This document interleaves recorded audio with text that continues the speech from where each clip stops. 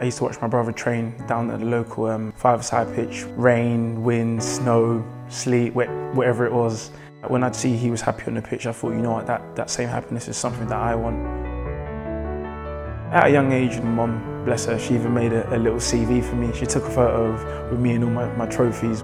She was a sexual health advisor, so she went to Ghana and she caught malaria over there and she brought it back home with her. And before it was too late, you know, things got out of hand and she tried to go abroad for treatment and unfortunately it didn't happen.